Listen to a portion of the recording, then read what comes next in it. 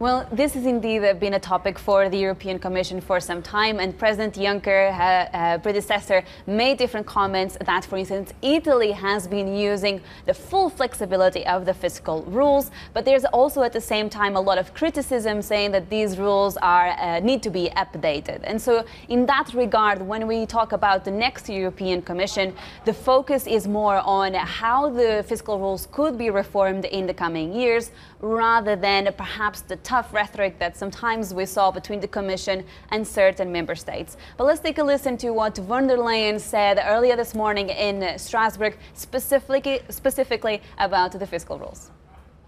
We need to rely on what makes us strong, our single market, our single currency.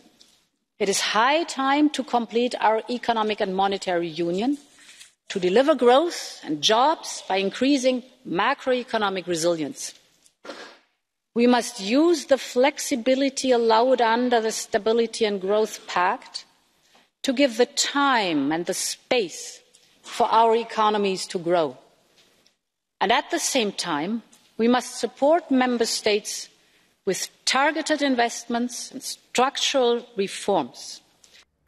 So fiscal rules is going to be one of the main topics for the next Commission, but also Brexit. This is going to be a big theme in the coming months. And when it comes to Brexit, Ursula von der Leyen has said that she is open to further extensions. And she said earlier on in the European Parliament in Strasbourg that she will always be a Remainer. Let's take a listen.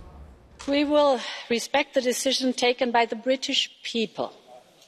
We will work closely together to find solutions to common challenges, especially on security matters. But one thing has to be absolutely clear.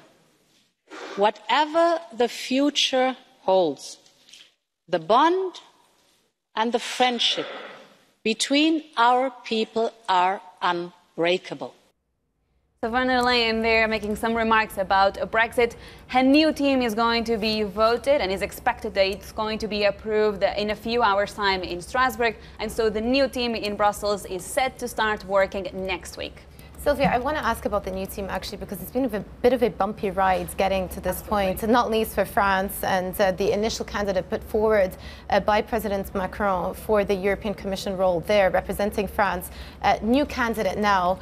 Would you say that most of those obstacles have been overcome now, or is this just the beginning of what's going to be a very challenging Commission presidency for Ursula von der Leyen? I would say that it's likely to be very challenging, because even though now we have a team, we don't have a full team in the sense that we don't have a UK commissioner, for example. And in that regard, the European Commission even opened a legal process against the UK. So in that regard, it could be challenging. We could see a lot of negotiations in the coming months. And then, of course, there's a lot of very difficult subjects to fix. You have US relations, trade relations. You have the rollout of 5G, relations with China as well. And how big is this ambitious on climate policy? Hi, I'm Joanna Bersecci, and thank you for watching. You can check out more of our videos by clicking on the boxes on the screen. And don't forget to subscribe to our channel for more from CNBC International. Thank you for watching.